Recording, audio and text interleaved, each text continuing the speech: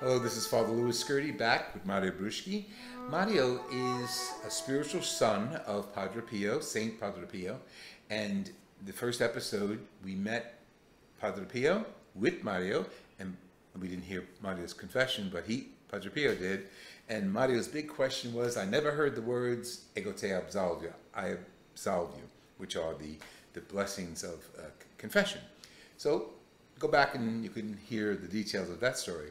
So my next question to Mario is, okay, so you met him, you met the saint, you were touched by him, literally, more than once, he smacked your head. This is the relic of Padre Pio, first class relic. No, it's second class. The glove is a second class relic. And the blood is the blood is first class. Okay, the blood is on this image, first class relic, and second. So first class relic is part of the saint, the individual we're talking about, and the glove is what he wore on his hands to cover the wounds of the stigmata. He had wounds on both hands, side, and both feet. Okay, so you meet Padre Pio with your mother, and you come back to the United States.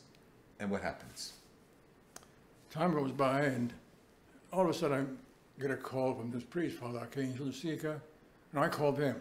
I had heard about him, because he was a chaplain for the drug addicts down on 2nd Avenue, called the Morris Bernstein Institute. So I asked him if I could help him in any way, and sure enough, he brought me there. And on Sunday, I went there with him to help him gather the Catholics, drug addicts, to bring him to a certain room where he said Mass. And from there, we concocted the idea of letting him know about Padre Pio.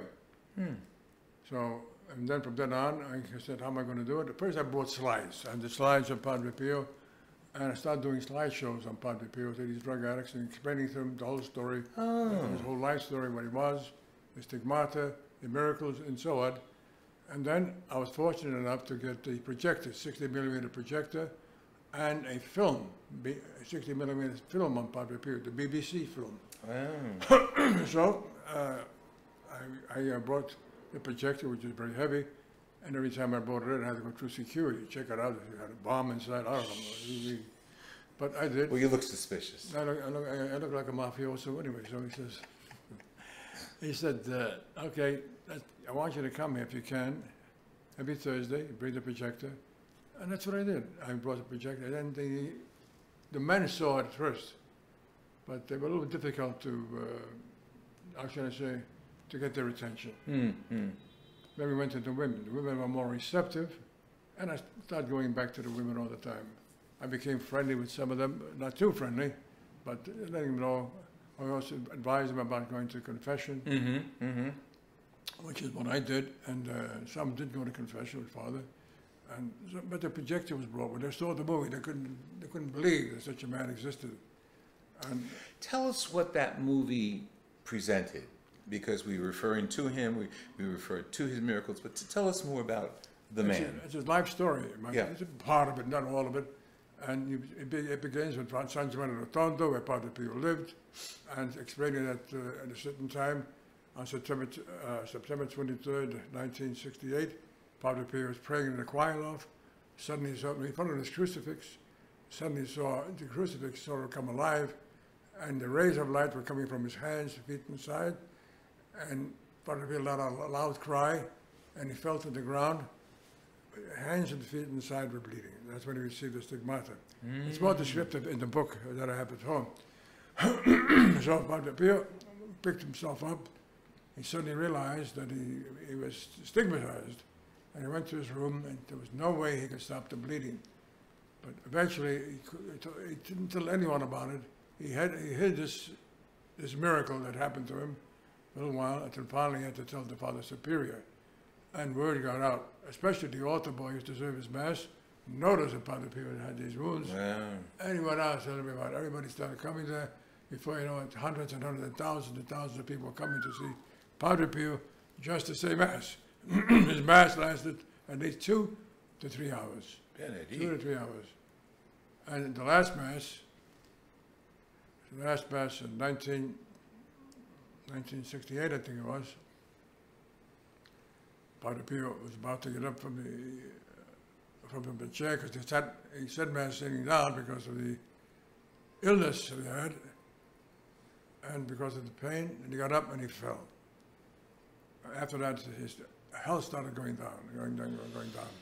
But then I still kept on going down to see the relics, see the inmates about the hospital, Morris Bernstein.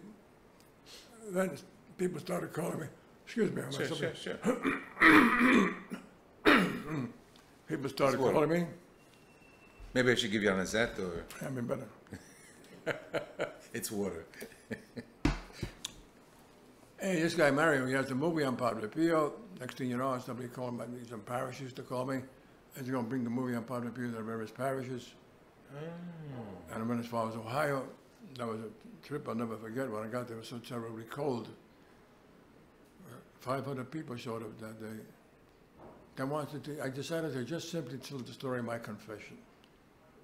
Other incidents about Padre Pio, but the main thing was my confession. And it did help people, I think, to realize that they've been far from God and to go to confession to Padre Pio. Because Padre Pio was a priest of God who wanted everyone to be forgiven of their sins. And he was asked one time, Father, what should I do? These women used to gather around him. Cosa posso fare? What could I do to be saved? What's the formula? Okay, what's the formula? And he's a very simple man, Padre Pio. And he answered very simply. And he said, La prima cosa, the Eucharist. First thing. The Mass. Go to Mass. Second, go to confession. He said, go to confession. And do corporal works of mercy. He says, and read the lives of the saints. It's very simple. Confession, the Eucharist, and read the lives of the saints. Put yourself always in a state of grace. And this is what I try to follow with Padre Pio. That's a formula so simple.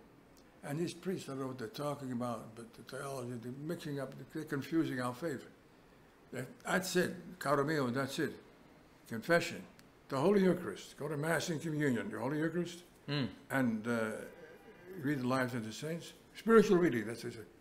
Spiritual reading. And always remain in contact. And if possible, go to Mass, go to communion at least once a week. If you can do it every day, he said, even better. But most importantly, a confessione. Most importantly, confession. No matter how long has it been since your last confession? Okay? And I know when I went to confession at Padre Pio, I was very afraid. But he was so gentle with me, so very gentle. Yeah. That's the main theme of my talk, Cure to Confession. I emphasize it. And I hope some people that are out there listening that they do the same. I know I did it one time, and I was up in some other parish up in upstate New York, and I had a priest there, Father, I forget his name, Father Martin, I forget. And he agreed to sit in the back of the church in the corner to hear confessions. So after the talk, he said, a long line of people started going to confession to him. So that's it. You have another question to ask? Oh, beautiful. So, okay, so you come back and you start I started the disseminating his... The apostolate of Padre Pio with the help of Father Archangel. Okay, so you named it the apostolate. I mean, it is what it is. So, so that's your particular mission now. That's right. And you're still apostolizing. What I'm doing now. Yeah. Exactly. How else have you spread the word of Padre Pio? I know... Oh, yes, I studied the word of Padre Pio. As I say, Father Archangel was my spiritual director. And he had an all-night vigil in the church of St. Jean Baptiste every first Friday of the month. And I attended it, and then I got the idea that maybe I could do something like that in my parish, Our Lady of Peace. And it was a little difficult at first, but I got the pastor to okay it. We started the all-night vigil. After that, Father Archangel passed away. And he left a message for me, and the message was, tell Mary to keep on going. Tell Mary to keep on going. When he died, I felt so bad, so terribly bad. I became very close to his family, his sister, his brother-in-law, and nieces. And with the help of Father I started the all-night vigil in the church, Monday of Peace. The hours were from 9 o'clock until 6 o'clock in the morning. Right. But wait, we started first in the Church Valley of Perpetual Hope. Okay, Redemptorist Father said it was okay. I had some problem with the pastor in the beginning because he didn't really believe in that sort of thing, I guess. Yeah. But I heard that the Our Lady of Peace was my parish, which is just 1 block away. And I went to talk to Father Brogan. Father Brogan said, okay, bring it here, Marion. So we wrote it to Our Lady of Peace. And for 40 years, I was doing the all-night vigil. I was a lay coordinator of the all-night vigil. And luckily, I had some wonderful priests who assisted me, like Father Louis. No, I'm wonderful, but not that. Okay. Same wonderful. Was anything about Padre Pio presented during that vigil? Because he wasn't a saint; he was a priest then in Italy. We formed during the vigil. We formed the Padre Pio prayer group. Great. Okay. In the vigil, okay. Then I decided to form a prayer group in the parish itself every 3rd Saturday of the month of a holy hour from 4 o'clock to 5 o'clock. And we started to form prayer groups. Anyway, I started to form quite a few prayer groups in this country. My mind is not as young as it used to be, if I remember correctly. But we started prayer groups in Ohio and different states. People called me up and how do you do it? I had the applications from San Giovanni Rotondo, and we started more prayer groups. Oh, there's like a particular... Yeah, different form. Okay, interesting. And I was really, really impressed when they told me they were starting prayer groups in various states, especially in California. And every 3rd Saturday, this Padre Pio prayer group on Our Lady of Peace is just 1 hour, the holy hour. I did that for that's about 39 years. Until they closed it. I had to leave because they were closing the church down. Cardinal Dolan had agreed to close it down. I don't know why, had his reasons.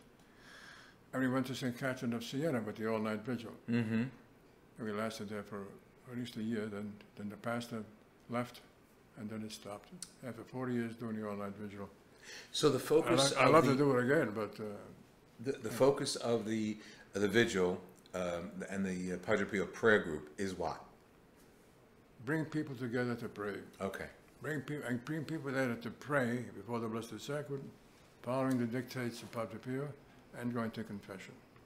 During the all-night vigil, as we were praying, our Father Richard Nielsen was a wonderful, wonderful man. I said to him, Father, when you first come here, you're going to have confessions. He says, yes. But look, you have to say the prayers. You come up and say the rosary. Mario, he said to me, you take care of that part. I'll take care of the... it's in the confession. They pointed to the confession. That's where we save souls.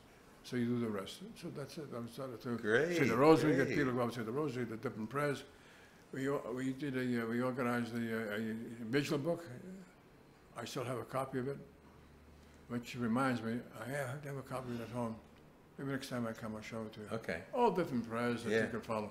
And with this book itself, you could do an all-night vigil. There are so many prayers there. That's great. Tell me more about Padre Pio. You referred to his various miracles by location and so on. I know you know more about his life. What else can you share about his life? And then another time we'll talk about how you brought him abroad to other countries. Padre Pio impressed me as being a very simple man. Very simple man. Very holy man, and a man of suffering. That's what Paul just called him. A man of suffering.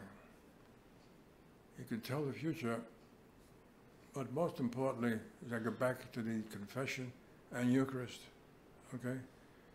Once a man came to him because his wife wanted to meet him, go to confession to him, so she was always after him. Let's go down and see. They were in Italy. Always asked him, going to see Padre Pio. It's all right, he decided to take it there. But he didn't believe in this stuff, in this hocus pocus, as he called it. Right. They went down, and he met Padre Pio. He went to him and he said, Father, his wife, told him, go to confession, go to confession. So he agreed to go to see him, to talk to him. And he walks in the back of the church, the sacristy, for his Padre Pio. I want you to know, I don't believe in this stuff. I don't believe in you. I don't believe in hell. So Padre Pio looked at me and says, you'll believe it when you get there. The guy How went back, often- after that, there's something wrong. This guy is telling me, I really want to get there. I mean, maybe I'm going to get there. So he decided, he changed his mind to go to confession at Padre Pio. Play it safe. After that, he was a very holy man. Did you go back to Italy more times to meet him? Yes. Okay, we'll continue those. At that time, let me see. 1957, he died in 1968. Okay. And in between that, you went back a few times. No, No? I didn't. After that, he was dead. After No. After the initial meeting, you returned to Italy again? No, I did not. Oh, okay. I did not. Okay. So your I'm only connection. going to go back and told off again. Yeah. Your connection was just that one meeting and that one confession. And also, another wonderful thing happened. I met my wife. She's from Sri Lanka. Okay, stop right there. That's a cliffhanger. Okay. This is Mario Bruschi with Father Louis Scurti, and we're tracing a personal relationship that Mario developed with Padre Pio and what he did with that information, that spirituality, as he came home and as you're going to learn in another show, as he spread throughout the world. Thank you very much, Mario. Appreciate it. Thank you, Father. This is Father Louis Scurti with Mario Bruschi, and we're talking about his memories of Padre Pio.